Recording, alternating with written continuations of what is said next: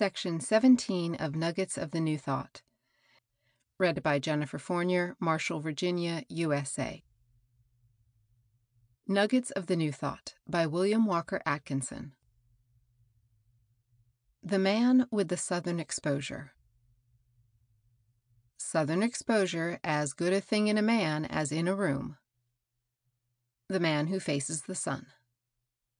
Lives one day at a time and does the best he knows how and is kind. Finds joy and carries it to others. Simple, loving, kind. Open yourself to the sun. Did you ever go house hunting? Then you remember how the agent laid much stress on the fact that certain rooms had a southern exposure.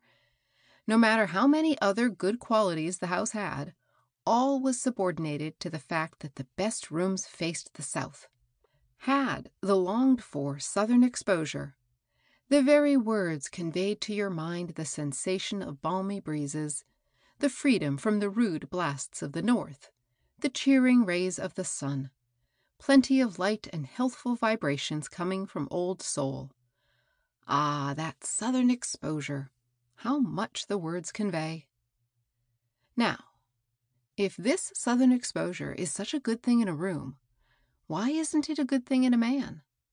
Did you ever meet the man with the southern exposure? The man who faces the sun? Do you recall how he brought with him the inspiring solar vibrations? Do you remember how the wrinkles and frowns disappeared from the faces of those in his presence? Do you remember how, long after he had departed, the memory of his presence cheered you? The thrill of his thought vibrations remained to stimulate. We all know this man with the southern exposure. God bless him. We couldn't get along without him. There are a number of him, and he is scattered all over the globe. We call him by different names, but he is always the same man. After we have felt the cold northern chill emanating from some of the cold, despondent, negative people with whom we have come in contact, what a relief it is to meet someone who carries with him the mellowing, sunny vibrations of the south wind, the man with the southern exposure. As the vibrations of the sun bring life, energy, and strength to all things having life, so this sunny man brings positive, bright, cheerful, and happy thoughts to us, and stimulates, encourages, and strengthens us. He actually radiates sunshine and cheer in all directions, and thaws out the natures that have become well-nigh frozen from contact with people of the other type. Oh, it's a great thing, this southern exposure in a man or woman. This man faces the sun. He is an optimist. He looks on the bright side of things and gets all there is in life. He lives. He manages to extract fun out of the most unpromising conditions and things, and goes on his way with a smile and a cheerful song, an abiding faith in the absolute. He lives his life one day at a time, loving all of God's creatures and letting the creatures know it, carrying a message of hope and courage and a helpful suggestion to all mankind. He is the salt of the earth, and life would lose its flavor if he were taken from us. And how smooth the pathway of life seems made for him. It matters not in what station he may be placed, what seemingly small degree of material prosperity may come to him, what may be his surroundings and environments. He makes the best of everything. He still catches the rays of the sun and rejoices. He has the southern exposure.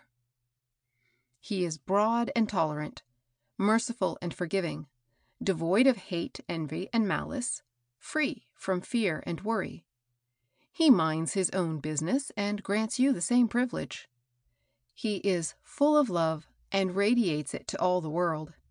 He goes through life in his own sunny way, meeting cheerfully the things that drive others to despair and misery.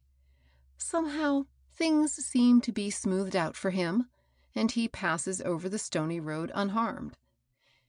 His peace comes from within, and all who meet him feel his presence. He does not seek after friends or love. Friendship and love come to him as a right. He attracts them. People are glad to see him come and sorry to see him go. Little children and animals are drawn to him and know him as their friend and lover. He is as much at home in the tenement of the laborer as in the palace of the wealthy. Both places seem home to him, and their occupants on a level.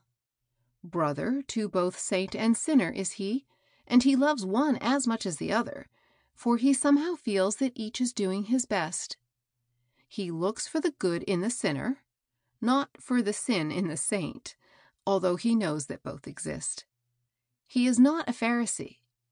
He recognizes within himself all that is within both saint and sinner. He knows that he is not without sin, so he dares not cast the first stone. The outcast recognizes in him a brother. The woman who has passed through the fiery furnace trusts him and is not afraid, for she knows that he understands. He, being near the sun, knows that it shines alike on saint and sinner. He feels that when God withholds his sunbeams from his most disobedient child, then may he withdraw his love from his most degraded brother or sister. Until that time comes, he sees fit to love them. He does not condemn. He lets God exercise that prerogative if he sees fit. He does not feel fit to act as judge. He believes that the universe is conducted on sound business principles, that God knows just what he is about and does not require any gratuitous advice from man. He works and works well. He finds joy in his work, pleasure in the humblest tasks. He likes to create things, and he is proud of that desire, for he feels that it is an inheritance from his father. He does not seem to hurry, nor is he rushed. He has plenty of time. Eternity lasts a long while, and he is in the now. He is not afraid of death or even life. He knows them as one.